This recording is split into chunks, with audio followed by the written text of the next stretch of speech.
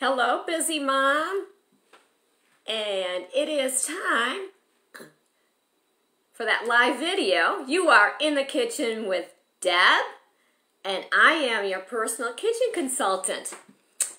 And today we are going to talk about not one, but two, but three types of containers that can benefit both your pantry and your kitchen cabinet.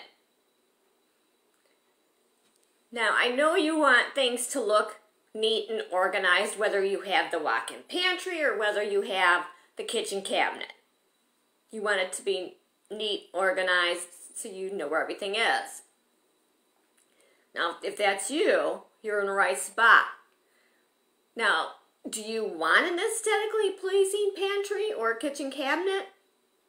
Or do you want it all kind of just shoved in there and messed up?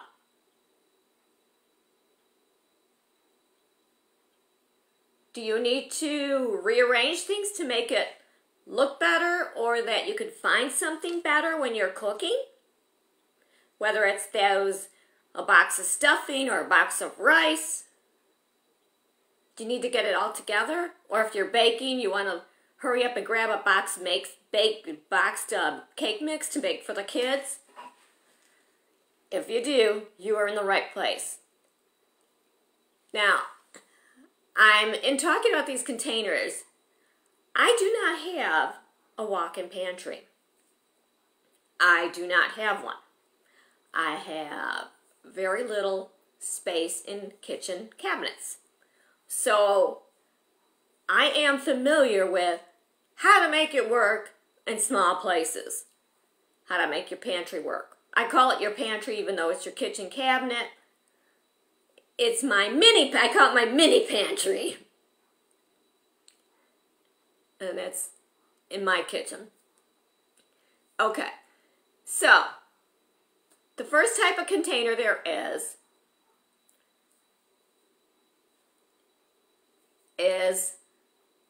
your sealed container. It's usually plastic, it's tall, and it has like the white lid on it, and it's got the big nice seal around it. Now I think spaghetti looks real nice in that tall rectangular container. It really looks nice. And then you got your little bit fatter containers and a little bit shorter. Those are great for like your rotini noodles, your elbow noodles, or your different rices, if you've got brown rice, white rice. And those are nicely sealed. The benefit of the sealed container is that whatever you take out of the box and put into a sealed container will last, the freshness will last longer because it's got that seal. Boxes are not sealed. Your boxes of pasta, well, they're closed, but they're not fully sealed. Where once you put that pasta in, or your spaghetti noodles in that tall container, it's sealed. And if you're the type of person that only uses a little bit of pasta at a time, with a little bit of spaghetti, you don't want to make the whole big box. You just grab a handful, seal it back up, and you know it's fresh. Where sometimes you're taping up that spaghetti box with a piece of tape so it doesn't open because you'll want to use it some other time. That way, when you're using those sealed containers, it really does keep its freshness. Now, the second type of container I'm going to talk to you about is, it's also sealed, but it is your see-through acrylic containers. These are great for kids. They're tall, they're narrow, they're a little bit wider, about 6 to 8 inches. They're sealed on top. And the cereal ones, some of them have a pour spout for pouring out your cereal. Those are great for cereals because A, they do stay fresher longer. B, your kids will see it. They could see the cereal. And They can see their favorite cereal, like the one with the little marshmallow hearts and stars on it. It's like, oh yeah, that's my cereal, and they go and grab it. That's the benefit of the see-through containers. And besides cereal in the see-through containers, you could put cookies, you can put candy, whatever you want to see that's aesthetically pleasing to you. Now, if you have a kitchen cabinet, I'm not saying fill your kitchen cabinet with sealed containers, unless the sealed containers will really help you to, okay, you know, this roll is the brown rice, the white rice, the basmati rice, and you got them all going down, and then the next one you've got, maybe it's your pasta, your spaghetti, your rotini, your elbow noodles, unless it's going to benefit that small space.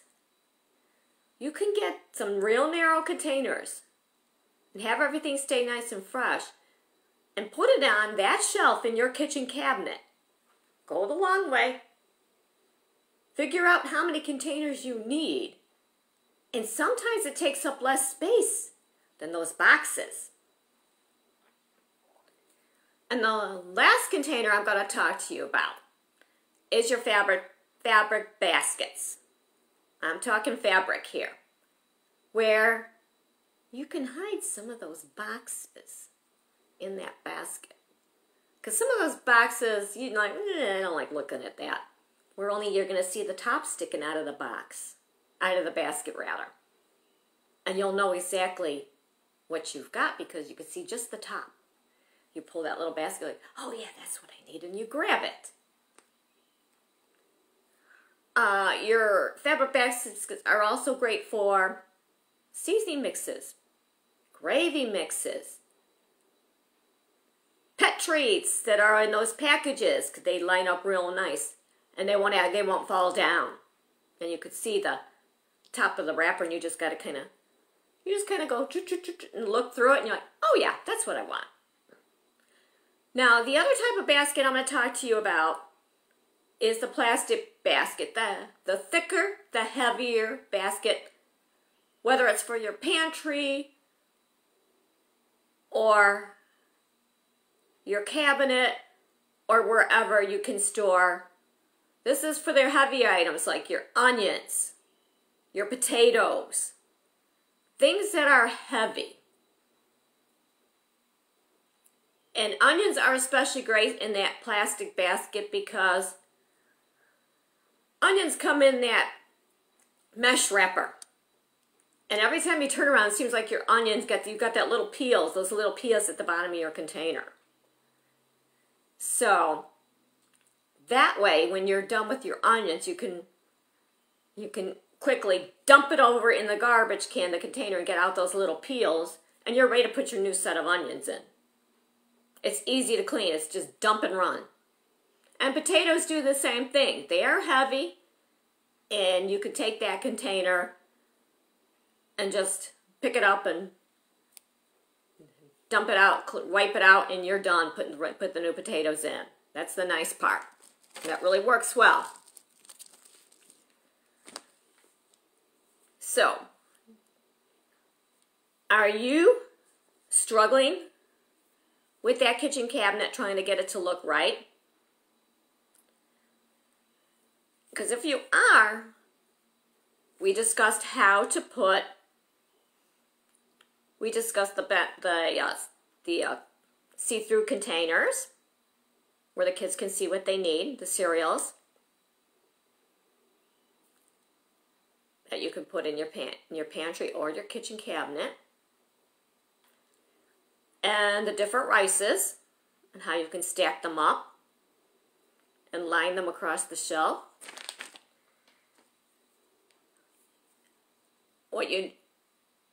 And we've got the sealed containers that will definitely keep items fresh longer. I would say if you don't use a lot of pasta all the time, but yet you only use a little at a time and you've got it in that spare box, I would take it out of that box and put it in a container because it will keep it fresher longer and it will make your food. The noodles are gonna stay nicer so you get that flavor you want when you're cooking them, when you're adding your sauces to it. And don't forget the baskets, the heavier ones for the potatoes and the onions, and the lighter ones for your box goods, stuff and mixes, seasoning mixes, gravy mixes, and that. Now, I've got my latest blog post up on the blog. I will put a link to that, and you let me know if you want to check out my latest blog post. I may or may not put the link in. I got a lot of things to do today. And my VIP membership is finally open. Whoop, whoop, whoop, whoop, whoop. So busy mom, let's get inspired. Let's get creative. Let's work on our pantries or kitchen cabinets because we want to cook, clean, and get out of that kitchen. And I will see you ladies next week when you're in the kitchen with Deb, your personal kitchen consultant. And drop a comment below and let me know what your struggles are with your kitchen cabinets or your pantry. And don't forget, check out my latest blog post. Bye!